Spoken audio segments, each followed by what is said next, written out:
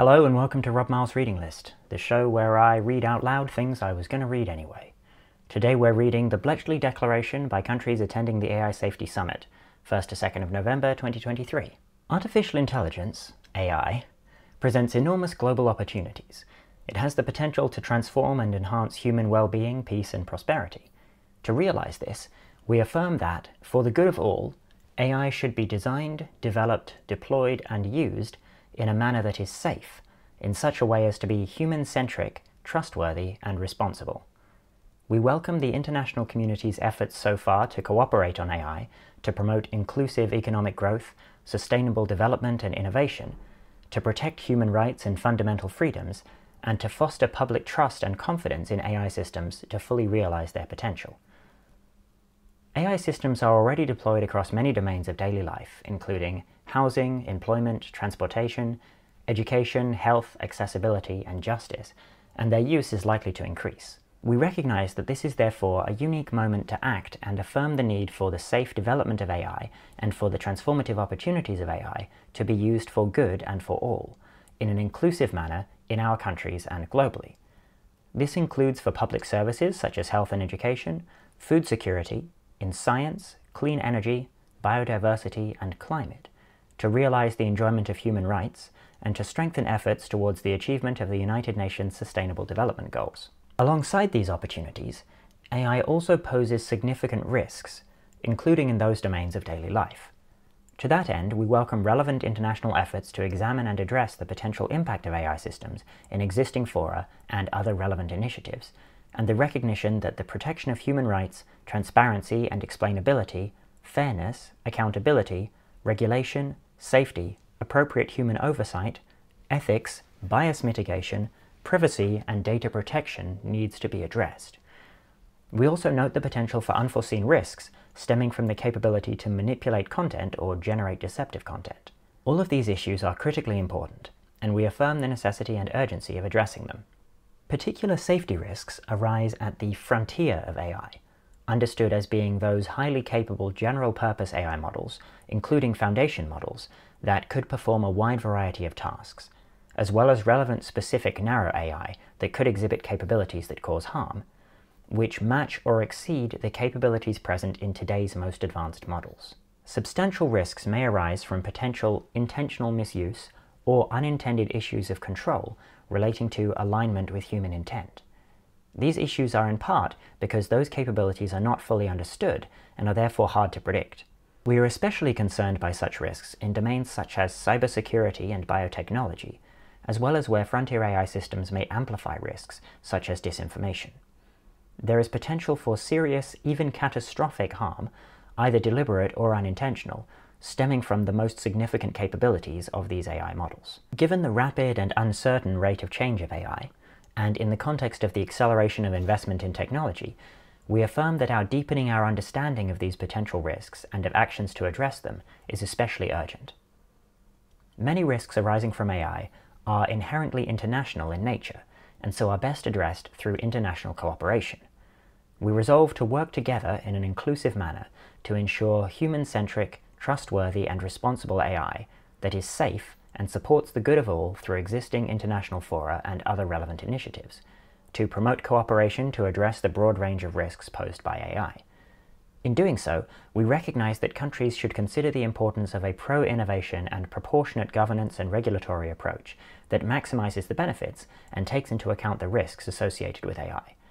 This could include making, where appropriate, classifications and categorizations of risk based on national circumstances and applicable legal frameworks. We also note the relevance of cooperation, where appropriate, on approaches such as common principles and codes of conduct. With regard to the specific risks most likely found in relation to frontier AI, we resolve to intensify and sustain our cooperation and broaden it with further countries, to identify, understand, and as appropriate act through existing international fora and other relevant initiatives, including future international AI safety summits.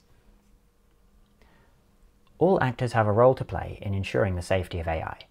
Nations, international fora and other initiatives, companies, civil society and academia will need to work together. Noting the importance of inclusive AI and bridging the digital divide, we reaffirm that international collaboration should endeavour to engage and involve a broad range of partners as appropriate, and welcome development-orientated approaches and policies that could help developing countries strengthen AI capacity building and leverage the enabling role of AI to support sustainable growth and address the development gap. We reaffirm that, whilst safety must be considered across the AI lifecycle, actors developing frontier AI capabilities, in particular those AI systems which are unusually powerful and potentially harmful, have a particularly strong responsibility for ensuring the safety of these AI systems, including through systems for safety testing, through evaluations, and by other appropriate measures. We encourage all relevant actors to provide context-appropriate transparency and accountability on their plans to measure, monitor, and mitigate potentially harmful capabilities and the associated effects that may emerge, in particular to prevent misuse and issues of control and the amplification of other risks. In the context of our cooperation, and to inform action at the national and international levels, our agenda for addressing frontier AI risk will focus on 1. Identifying AI risks of shared concern, building a shared scientific and evidence-based understanding of these risks, and sustaining that understanding as capabilities continue to increase in the context of a wider global approach to understanding the impact of AI in our societies.